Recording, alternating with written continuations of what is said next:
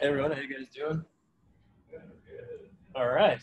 My name is Kopyltsov. I'm a software engineer here at Proof. Really happy to see a whole ton of faces in here. Really glad that you guys can make it through the heat. And today, you can see on the screen, we will be talking about Puppeteer, specifically serverless Puppeteer for fun and profit. I can guarantee the fun, but I cannot guarantee the profit. That's up to you guys. So, just to break it down, this is what we'll be doing together today. We're going to go over what is Puppeteer. Just out of curiosity, to show of hands, who's heard of Puppeteer before? Okay, so I don't even know why I'm up here. But we'll be going over what you can do with it. Some of those are web scraping, taking automated screenshots, testing. Just honestly, whatever else you think of, it's a very powerful library. And towards the end, we'll get into how to actually run Puppeteer serverlessly, or in the cloud, as they say, which is interesting because at the core of Puppeteer is Chromium, which is Chrome. And it can get a little bit challenging sometimes to run that in the cloud versus your local machine. Okay, so for those of you that did not raise your hand and have not heard of Puppeteer prior, officially, Puppeteer is a node library which provides a high-level API to control Chrome or Chromium or the DevTools protocol. It runs headless by default, and it can be configured to run with a head or headful. What headless here means essentially is there's no graphic user interface. So this is an API that you can easily control. You just have Chrome somewhere running in the background, one thread or any threads, doing whatever you want to program it to do. So a browser that robots can control, and you control. So the first thing that I want to dig into, do a little bit of overview, and then show you guys an example. I'm a big fan of live demos, which always work out, right? Oh, sure. Is that better? Oh, yeah. Okay. So one of the great things about Puppeteer, web scraping is obviously not new. There's a ton of different libraries that you can use to scrape the internet. But single-page applications are notoriously difficult to scrape with traditional web scraping tools. There's scripts that don't load, there's content that doesn't show up, there's APIs that we just can't wait to get data for. Puppeteer makes that really easy. Puppeteer lets you run and inject scripts on the page that you're scraping. So if there's some reason they need to manipulate it or want to manipulate another website that Chrome is looking at, it's easy to do that. Puppeteer lets you programmatically click, type, drag, and honestly, just about anything you want. That link is to the API reference, and there are a whole lot of functions. So let's take a look at some examples of web scraping. Can everyone kind of sort of see the code on the TVs, or is it too small? Okay. So all of this will also be available in a repo that I have a link to in the slides. So if you guys can't see the code, just kind of roll with it, and you can check it out later if you're curious. So the first thing that we're going to do is really simple, and you can do this with traditional scraping tools, but we're going to go to use.y Combinator. I'm a big fan of Hacker News, and we're just going to grab all the titles of all the latest articles. We're going to print them out here in the console. So that's where we'll be looking for output in this particular case. As far as the code specifically, it's really short considering what we're doing. We're just spinning up an instance of Chromium in the background. We're telling it to go to a page. The really great part is we're telling it to wait until the network is idle. So Chromium will go to a page and wait until all the scripts have loaded, until everything's done loading. This makes it so easy to scrape single-page applications. Then we're just evaluating a query selector against the document inside of the page. We're just going to log the articles that we get out of it. So let's take a look at what's on HN right now. Refresh. Number 1, a janitor at Frito-Lay invented flaming hot Cheetos. All right. Just going to run our script.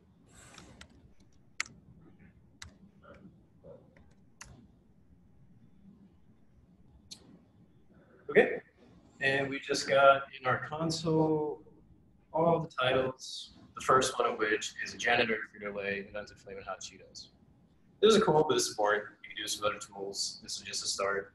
So we're going to go to the second example, which is a little bit more interesting. We're still going to the same website. We're still going to go to Hacker News.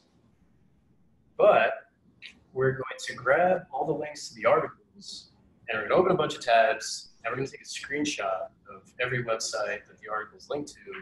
And we're going to do this with just a few more lines of code pretty quickly and pretty easily. We're going to take those screenshots, we're going to drop them in the screenshots folder that I have over here. Let's do it. That's what it does Hacker News. I figure it can't be that bad, right? So we're going to kick that off, and starting to get some screenshots in. This is an AskHN. So this guy. Yeah. Is that better? Probably worse, right? Sorry.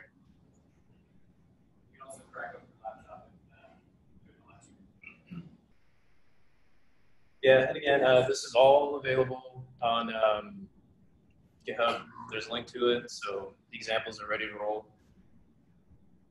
So let's see what we got.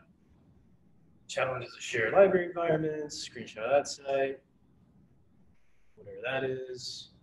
Another screenshot. Ooh, did anybody read that Facebook moderator article? That was Mark. Got a screenshot of that. Facebook crypto, please don't use it. Okay, but we get the point, right? So really with just a few lines of code, we're able to go out there very, very quickly, go and generate screenshots of these websites all rendered well. Pretty fun. Now, I also wanted to highlight the single page application part of what Puppeteer can do. And this is a fun little exercise here where we're going to see what the top few Google suggestions are depending on what we type in the query. So it's really easy to go on and scrape Google search results with just about any other tool, but most tools won't be able to actually look at the autocomplete search suggestions that Google's going to have for you. So let's have some fun with this. Yeah, there's really not much new code here. We're doing a lot of the same stuff. We're configuring it to run headless. We're popping up a browser. We're going to Google, waiting until the network is idle. We are going to type into the input. This is one of the really cool things that Puppeteer can do. You can type into an input control, click input controls, you can add input controls. We're going to wait a little bit, and then we're going to evaluate the suggestions that come out of that. So let's give it a go. Our first query is going to be, where is my space? So let's see what people are asking today. We've got, where's my phone? Where's my mind? Where's my appendix? Where's my Android? That's oddly specific. Let's see. Let's try. Why is my, that could be a good one.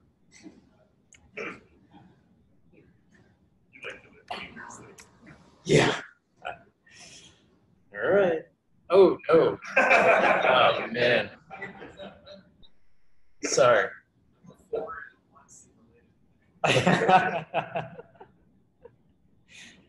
Man, there's actually a lot about dogs here. That's weird. Must be a rough season to be a canine. Anyway, the other thing that I want to just show here quickly is we can toggle between headless mode and headful mode. So right now we're headless, which means that Chrome is running in the background. But if we're debugging, we want to see what's going on, we can actually run in headful mode. So you can watch what this is doing, and you can set slow-mo on, which I am going to set here. What this is actually doing is just slowing down every action by 550 milliseconds, because this happens really quickly. You guys will probably miss it. But we're going to do one more query. Anything from the crowd? Which we see? Which we ask Google? YR. Okay, I like it. YR.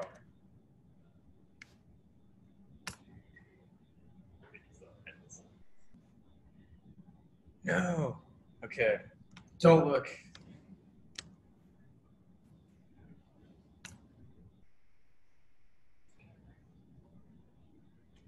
Happens very quickly. Pardon my desktop. But as you saw, browser pops open, input is put into the search input box, quickly do a query selector on the document, grab the little DOM objects, grab the text content. And to answer the question, why are the flags at half staff? Are they? Why are you running? Why are you like this? Why are my feet swollen? Okay, so that was a little bit of web scraping. Obviously just an intro. Again, all this code is available to you guys. Puppeteer can do so much more than this. And it's all Node.js. It's all promise-based. It's an ES6 library. So you can honestly have a lot of fun with this. But let's keep moving. So the next thing that we want to talk about is testing. Puppeteer is really great for testing your front-end applications. A lot of us work on SPAs now. You can test static sites, but kind of overkill. But making really good automated integration tests for a complex single-page application can be kind of challenging to the point where you just don't do it. And I personally like tests a lot, but I know for myself, tests are hard to write. I'm not going to write tests. When I don't write tests, life sucks. So I want to talk a little bit about how to use Puppeteer with Jest. Jest is a really popular testing framework. I'm sure just about everybody's heard of it. And Jest Puppeteer doesn't do anything that you can't do yourself. If you wanted to manually pull up and tear down Puppeteer inside your own Jest environment, you can totally do it. But what Jest Puppeteer does is it makes the page global variable available. And you can just go ahead and do all the same stuff that we just did to scrape Google, to scrape Hacker News, and use it to write your tests. So let's do a quick example here.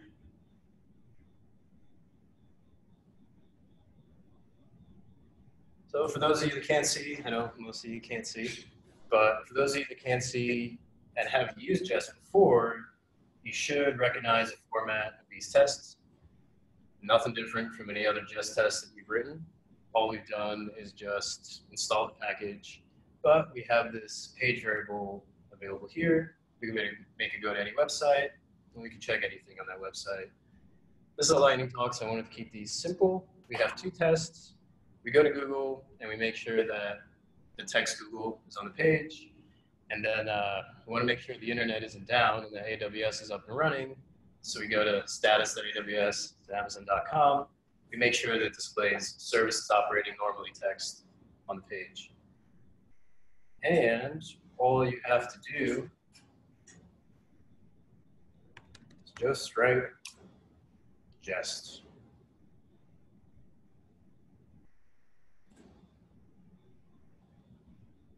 Cool. So unsurprisingly, it does say Google on google.com, and AWS is currently up and running. Same Jest interface. This could be intermingled with other integration tests. This could be intermingled with whatever you're doing in Jest. But as you can see here, and as you can see in the repo, really simple. So the last thing that we'll get into is running Puppeteer serverlessly, specifically in AWS Lambda. There are a number of different ways to do this. I've tried a bunch of them. People have taken Puppeteer and shoved it in Docker, and that works generally. Has some complexities. People have found different methods for taking Puppeteer and shoving it into Lambda, or I think GCP actually supports it pretty well, but has some performance issues depending on what you're doing there. I like this particular library because it makes use of a new capability in AWS Lambda called Layers. If you haven't looked into it yet, check it out. It allows you to take big files, or big anything, and make it available to your Lambda function. And anyone that's worked with Lambda knows that there are some hard limits on the size of your Lambda function, and this really opens up the door to using larger binaries in accordance with your small, nimble Lambda functions that you want to run quickly and hopefully for a short period of time, unless you want your AWS build skyrocket. So let's take a look at what that looks like. It's a tad more verbose than the other things that we've looked at today. So I highly recommend, if you're interested, check out the Git repo. Has anyone used Serverless before? Serverless.com framework? Wow, okay. So I don't like manually zipping out my Lambda functions and uploading them to S3 and going through all that. So there's a number of different ways to do it. My favorite is serverless.com. Don't work for them, I just like them. Would highly recommend it if you work in Lambda, if you are managing a number of Lambda functions or other AWS resources that they work with. But at a super high level, Serverless provides a YAML file where you can just describe the provider, the runtime, any plugins you might be using, any layers you might be using, and then what the functions are that you want to deploy. And then you just write your handler file. So you're going to see some boilerplate here. This is just AWS Lambda boilerplate. But otherwise, we're really doing the same thing that we were doing in the previous examples. We're launching Puppeteer. We have to pass it some other flags to make it work within the environment that it's working in. You see those here. We're making a new page, and then here we're going to do the really simple thing, and we are just going to take a screenshot. We're going to send the binary data of that screenshot back to the browser so you can see what that looked like. But the cool thing here will be is that it's not running locally on my machine, it's running out on the cloud. The way you get your serverless code up is you just run serverless deploy in the command line. A bunch of stuff happens. This actually takes a little while, so I'm not going to put you through it. I deployed this earlier. This is the endpoint. One of the great things that Serverless does for you is all you have to do is let it know in the YAML file that you would like a path, whether it's going to be a get, a post, whatever. It'll take care of generating just about everything for you, and it just spits out the path that you needed. So we're going to grab this path. The way this Lambda function works is that we give it an address to go to and take a screenshot of. So we'll start with Google, take a screenshot of that. It takes a little bit. There we go. Any other websites we want to screenshot? Favorite site? What's on Reddit? Okay. That's like a dangerous game.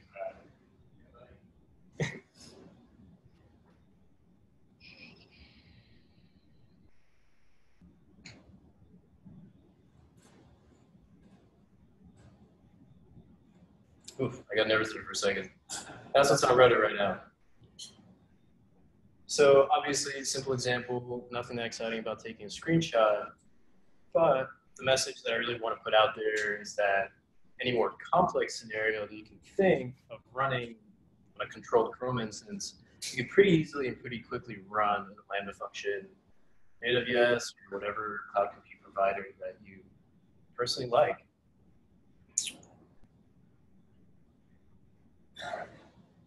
All right, so that's what I got. This was a lightning talk. There is a link here. I've made all of the examples available. If anyone is curious about Puppeteer, let's chat about it, or how to use it. Happy to talk to you after at any point. And I know I went fast, but happy to field some questions.